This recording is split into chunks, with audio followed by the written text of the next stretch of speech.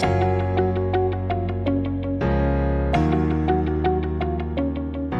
to all, and welcome to this series of interviews for Open Conference. I'm Pantelis Vikatos, a member of the Technical Committee and Senior Director of Research at Orpheum. And I'm glad to have with me Georgia Maniati, who will join with talk to the conference. So Georgia Maniati is speech and language research scientist working in the language technologies industry. So welcome, Georgia. Hi, Pantelis. Hi to all. I'm very glad to be here with you. Thanks for having me. So you specialize in machine learning to model the human speech. Can you tell us about your journey in AI and data science? Sure. So I am a speech scientist at Samsung Electronics at Analytics department. And I'm glad to share my story because it's a bit unusual, I would say. I'm a speech scientist because the machine learning domain I am working on is on speech and language data. So we model human speech. In specific, we do text-to-speech. We're trying to solve the problem of how to convert written text to a voice, so basically giving machines a voice. My personal story is a bit diverse because I started as a linguist. My studies were in linguistics in Athens. And then I decided that I wanted to deepen my knowledge in what was very prominent at the time, machine learning for language in 2015. So I continued my studies in Edinburgh. I did a Master's of Science in Speech and Language Processing.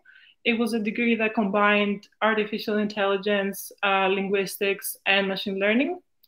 And I was supported to do that Master's by a NASA Foundation. After that, I got immediately hired in the language technologies industry. Firstly, abroad. I worked for a year as a language engineer in Italy, and then I came back to Greece, working with the text-to-speech team at Analytics Samsung. Very interesting story. And so this year you are a part of the Open Conference as a speaker. What are your thoughts about this participation? I'm very enthusiastic and I'm looking forward to it. It will be one of my first experiences speaking to a larger audience, an audience that is not speech scientist only. So I know it will be a technical audience, but it will be a form of speaking about AI literacy. And I'm very glad to share my thoughts and my insights to people that come from different backgrounds. Also, I look forward to meeting the participants in the conference and the rest of the speakers and participating in workshops. Yeah, I'm sure it will be great. Sure. And what about this presentation? Can you give us a short insight of the topic, what you will present in Open Conference? Yeah, so I will argue that our AI models are only as good as our data. This is very closely related to my background as I started off as a linguist, and the speech and language data is the field that I'm most interested in.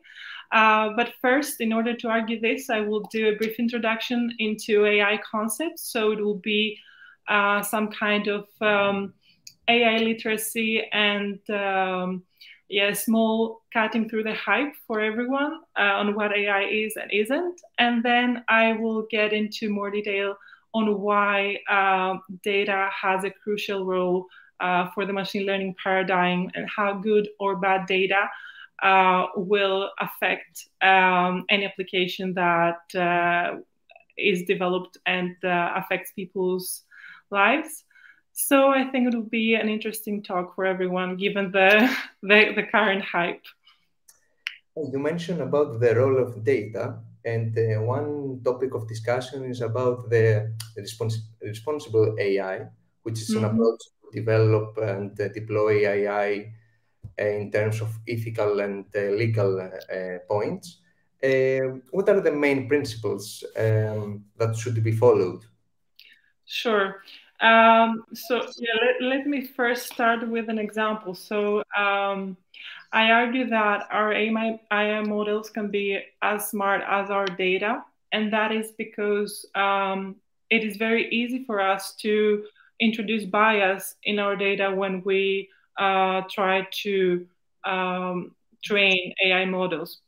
So if this bias can be not harmful, can be harmless if our task is a very simple task. For example, if we're trying to train a system in order to recognize or classify images of apples versus oranges, and we only show images of red apples, then when time comes to test the system and we have a green apple, the system will most probably confuse it for an orange.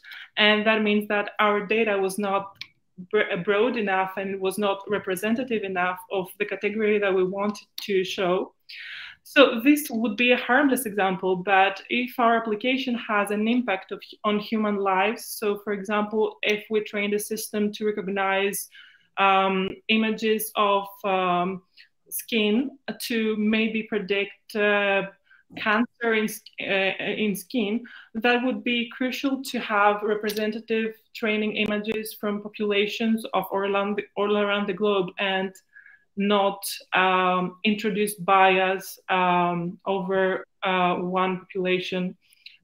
So to wrap this example up, in order to have responsible AI, we need to be human-centric. So we need to be at any point aware of the population that we're going to address, and be sure to include examples in training data of all the population that the application will be used for. That is inclusive AI. This will also create the fair application because it will not have a different behavior depending on one's origin. So other examples, other principles that would govern responsible AI would be privacy. So we need to make sure that at runtime, the user will not give data that they have not consented to give.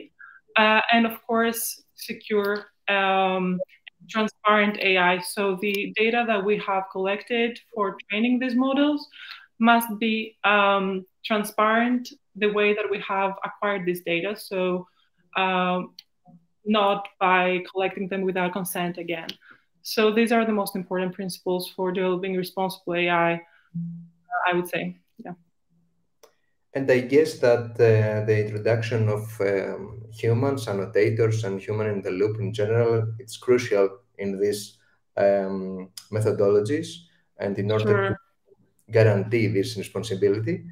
As a last question, can you describe, because it is very challenging, this issue, your daily challenges of training your own AI models? Yeah. So I would mainly categorize the challenges into two categories. So data challenges and evaluation challenges. So as I will also give more details in my speech, the problem that I'm trying to solve and the field I'm working in is trying to solve is to model the human speech. And this makes it a bit difficult with regards to data and how this data is pertinent according to the context. So just to give you an example, I'm trying to convert text into speech, but people, when they talk in their speech, they do much more than just uttering words. So they introduce more parameters in their speech. And they, depending on their emotional state, to whom they're talking to, where they are at, they can vary. They can alter many parameters in their speech, like the tone of their voice, the speed they speak in, the volume of their voice, if they insert any pause, if they focus on a particular word. So if I would say, I went to work today, or I went to work today, or I went to work today, I might want to give different meanings. I'm still saying the same words. So when machine learning produces this voice and these sentences, we don't really know, depending on the content, which version is more suitable. So even if we have the right training data, we must also consider several factors on which version of the speech is more pertinent in a specific situation. And these factors are not text only. So it's very hard to produce text-to-speech that is natural in every scenario if you don't know the exact use case. And then evaluation is a crucial part for any AI model. So each researcher needs to be able to compare the performance of the model with a previous model to be sure that they improve. But in text-to-speech, it's very hard to do it precisely for the reason that I mentioned before. So there's no one single right way to produce an utterance. Like if I say the same sentence 10 times, it will be in 10 different versions. So if you consider another problem like the recognition, like automatic subtitling, you know that for any sentence, you can have, for example, a series of gold data that are the words that you should have transcribed. And then you can compare your generated transcription to the golden data of those words and count the percentage of your accuracy. For text-to-speech, it's very hard to evaluate because there is no one single version of speech that we can produce, depending on the parameters of tone, speed, and all this. So in the field, there is no reliable objective metric at the moment, and we rely on subjective evaluations, which makes it even harder to make sure that we make progress. So yeah, data and evaluation are the two main challenges that we face, I face, and I think most researchers face when they train their models. Great, and thank you, Georgia, for your response and answer, and for the overall discussion about this topic. We are looking forward to hearing your speech at the conference. And for all of you, please do not hesitate to join and buy your tickets and have the privilege to watch all the sessions of the conference. Hope to see you there, and thank you very much for having me here.